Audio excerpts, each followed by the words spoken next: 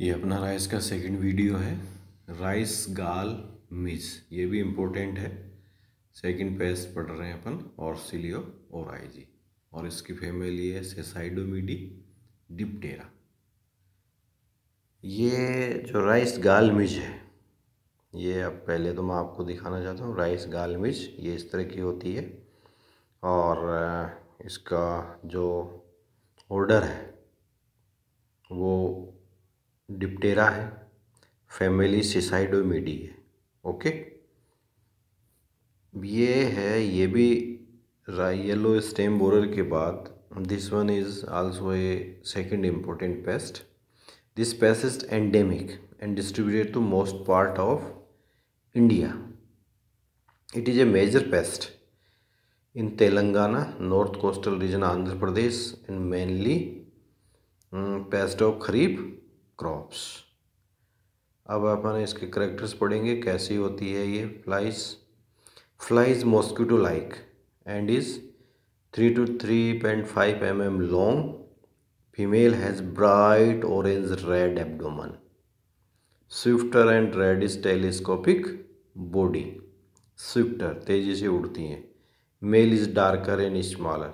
Adult longevity is 3 to 5 days. Means जो adult हैं वो 3 to 3.5 mm लॉन्ग होते हैं। अपन इजीली है इसको ढंग से दिख नहीं पाता है, ढंग से देखेंगे तब है ये दिखाई देगी।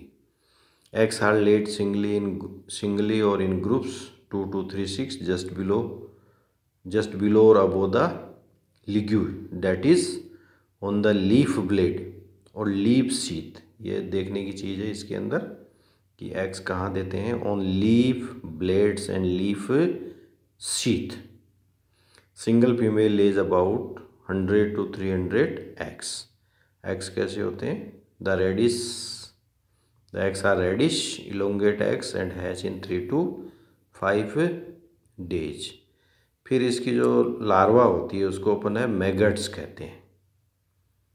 Maggots which is pail reddish एपोडस move down to shoot epics without boring the plant tissues through out its development. It feed on base of the apical meristem leading to separation of apical meristem, formation of radial ridges and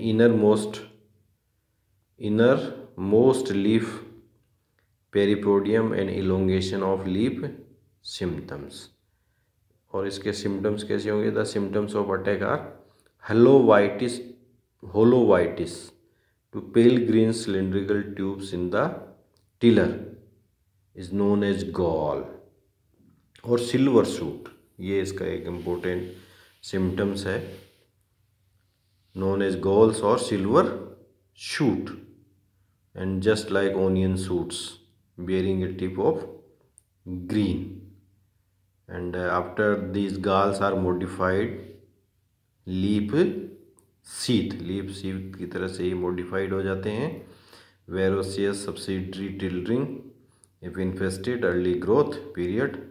The pest infest even nursery stage पे भी कभी कभी शुरू हो जाते हैं, but prefer tillering stage. Infested tillers don't beer panicles. जो tillers गाल में से इन्फेस्टेड होते हैं वो पेनिकल्स नहीं लेते हैं. Eight panicle initiation stage the maggots can not cause damage. Only one larva develop at a shoot apex, remain throughout its development inside the gall. Larval duration is 15 to 20 days. The full grown larvae is 3 mm long and pale in color. ये larva के बारे में अपन ने बात की. Pupation के बारे में बात करेंगे. Pupation at the base of गाल but pupa wrinkle up at the tip projecting halfway out. Pupal period is 2 to 8 days. The gall dries up after fly emergence. It spends its entire larval and pupal period inside the single tiller. अब अपन इसकी बात करेंगे adult की. The fly gets active at the onset of monsoon, complete 1 to 2 generations breeding और रेटोनिंग like grasses. यदि ये नहीं होते हैं तो फिर ग्रासेस के ऊपर ये ब्रीडिंग कर लेती है। Early Reigns make flies affective and subsequent dry spell delayed planting will favor the pest. It is mostly confirmed to first crop. Light rain or cloudy weather during July to September with high humidity favors this pest. अब अपन इसके management की बात करेंगे। Management में सबसे जो पहला है वो है अवॉइड लेट ट्रांसप्लांटिंग इन एंडेमिक एरियाज। अर्ली प्लांटेड खरीफ क्रॉप्स एस्केप पेस्ट। दूसरा सिलेक्शन ऑफ वेराइटीज़ का अपन सिलेक्शन करेंगे।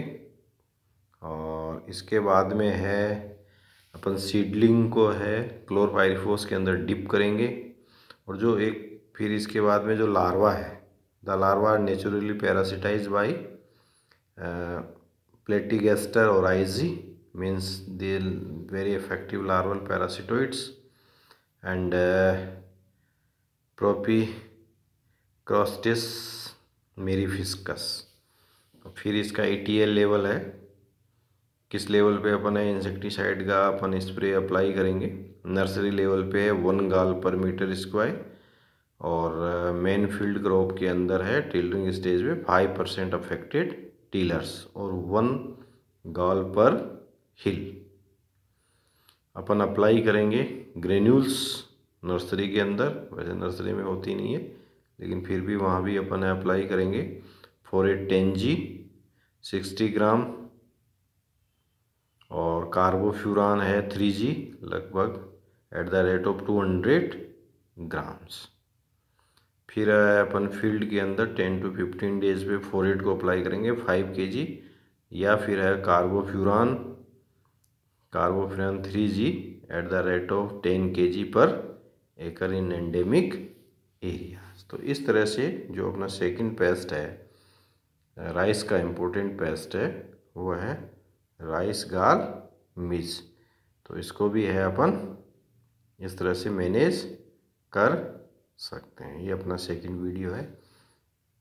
अब अपन है मैं आपको प्रैक्टिकल पॉइंट ऑफ व्यू से भी बताऊंगा। नेक्स्ट जो अपनी वीडियो है